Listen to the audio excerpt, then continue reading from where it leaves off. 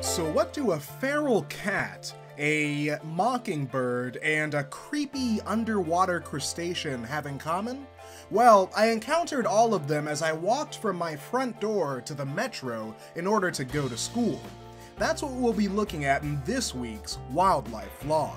That feral cat was the first creature I caught sight of on my walk. Whether it was born wild or simply escaped from a house, it soon lost interest in me, and I decided to continue my walk. The next interesting place I encountered was actually a water-filled ditch behind these townhouses. While some people might not see anything but a scum-filled ravine, I see an underwater ocean, filled with crystal-fleshed crustaceans like this copepod. On her back, she's carrying a couple sacks of eggs, the next generation. I also spotted plenty of clam-shaped ostracods, tiny shrimp-like creatures. You know I could spend all day here, but we have to keep going. Well, wait. Before we go, let's take one more microscopic look, this time at the world of moss, filled with these tiny, microscopic nematodes.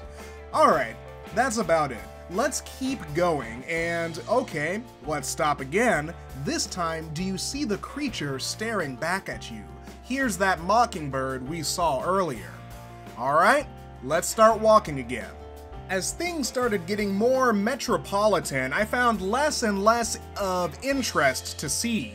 But there was another water ditch. I thought I might as well take another look, but I was sorely disappointed. Perhaps because this ditch is often full of all sorts of pollutants, there wasn't much to see. Fortunately, that wasn't the end of my walk. I encountered one more interesting creature staring at me from behind a fence.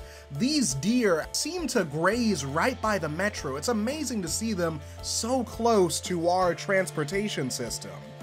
That was about all I saw on my walk. And as I got close to the metro, I decided to turn off my camera since I'm guessing the police probably don't want me filming near a transportation center. They probably don't appreciate that I'm looking for wildlife, but you know who appreciates my videos? You guys. And you should check out my YouTube or Instagram if you want to see more of my wildlife work. You can also check out my website, which I've linked to below, and don't forget to click that like button so I know I'm not just releasing this into the void of the internet. Otherwise, I'll see you guys next week.